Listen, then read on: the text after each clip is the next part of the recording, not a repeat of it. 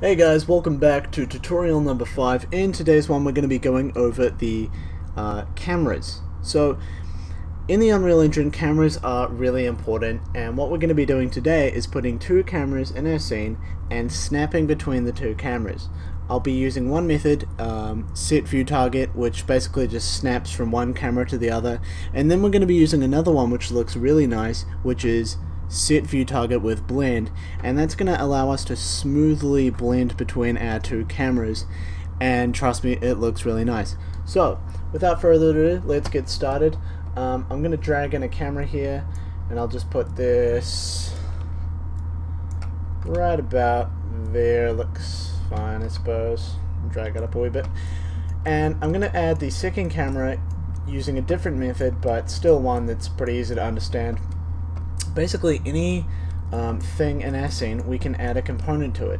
I'm going to drag in a cube here, and as you can see, if I click add component with the cube selected, I can add a camera component to my cube. As you can see, this camera is now attached to the cube. I've got the cube selected, but under the components, camera is one of them. So now this cube has a camera component. All I'll do here is just sort of rotate this a little bit. Let's just get this on a nice looking angle, and yeah, that should be fine. Alright, so we've got two cameras here. Now what I'm going to do is add a class, and this is going to be a camera utility class. All you need to do is go File, Add Code to Project, Actor, and then I've already added one called camera utility, and I've already written some code, but we're going to rewrite it anyway, so I'll just delete all that and we can get started. So this camera utility is going to have two cameras, so let's make those now. U property, edit anywhere, let's see, actor, camera 1, U property, edit anywhere, actor, camera 2. Then we're just going to have a float, time to next camera change, because we need something to count how long we're going to be waiting until we transition over from one camera to the other. I'm going to make mine 2 seconds between transitions. So now with all these variables laid out in a header file, we can go into the CPP and start adding some code to the tick function. The first thing I will do is declare two constant float variables. The first one is going to be time between camera changes, and const float smooth blend time. And oh, I need to declare these. Whoops. This one's going to be 2, and this one's going to be 0.75 seconds. Also, if you don't know what const means, const basically means constant, meaning that we can't change the variable. So for example, smooth blend time is 0.75 now. I couldn't say anything like smooth blend time equals 2. It wouldn't be a valid statement. So basically, const variables cannot be changed. The first thing we're going to do is just take time to next camera change. We're going to remove delta time from that. And that's going to allow us to basically count down. So we're counting down. What happens when we get to 0?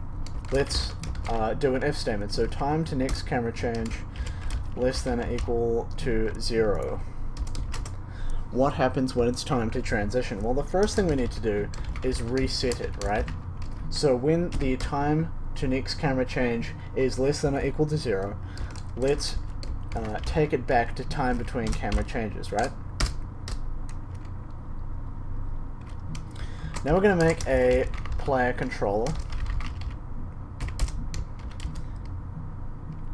I'll call this player equals u gameplay statics. So we're going to be using Oh, this header file here, by the way, you guys need to add that. So kismet/gameplaystatics.h.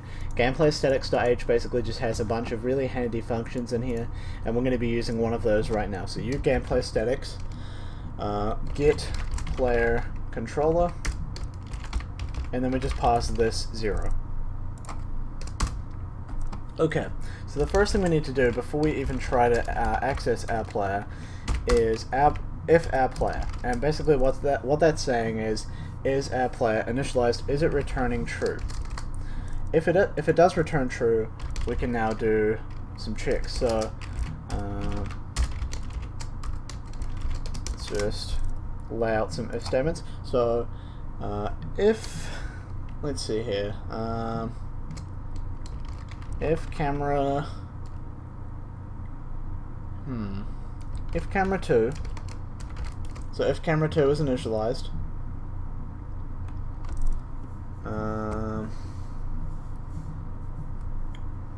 and our player get view target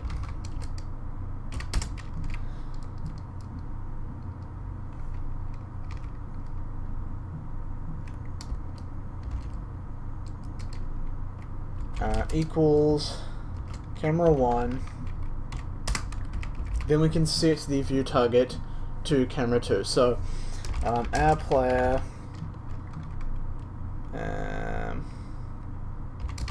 set view target with blend.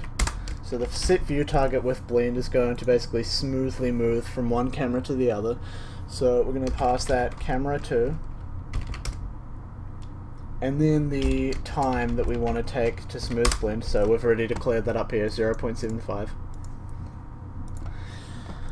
Else if camera 1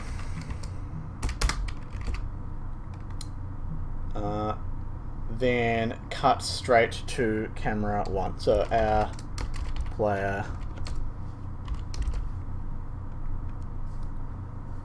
set view target, and we're not sending it with blend, we're just doing an instant cut this time to camera 1.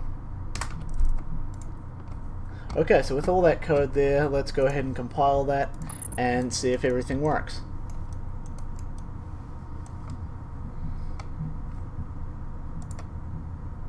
Right, so it's all compiled. Let's drag camera utility into the game now. So we've created an instance of it.